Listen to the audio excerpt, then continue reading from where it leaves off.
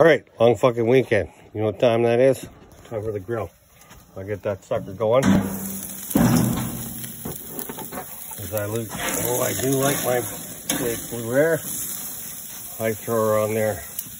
Pretty goddamn hot. Pretty much done for me. I just like having grill marks on one side. Turn everything off.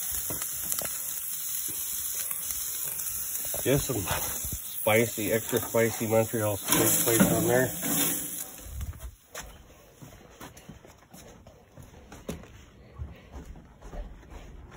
Bring that on in. Boom, on the plate.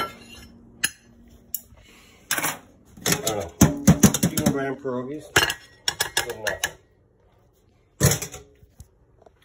You can see my still sitting in CLR right now. We gotta get that shit cleared up.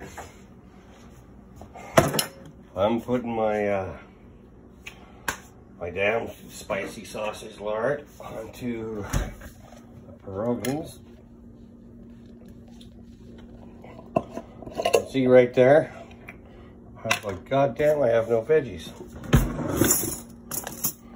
But then I have that stuff, which I will look up at some point. My mother calls Washington kale, but it has no relation to the kale family at all. And then radishes I pulled up from downstairs in the grow room. I still have a bunch of radishes I got, and I keep all the greens for it. I'll make broth out of it. So we put a thing of tequila in today. In 3 days, we will have the blended whiskey, which is going to be corn, rye, and barley. So who fucking knows what that's going to taste like. Here's the homemade vodka from the potatoes from the other day. Stay safe. Have a drink. Cheers. Well, stay the fucking side. Tonight, I'm going to fucking show you. This is how men eat their fucking steak. Fucking blue fucking rare.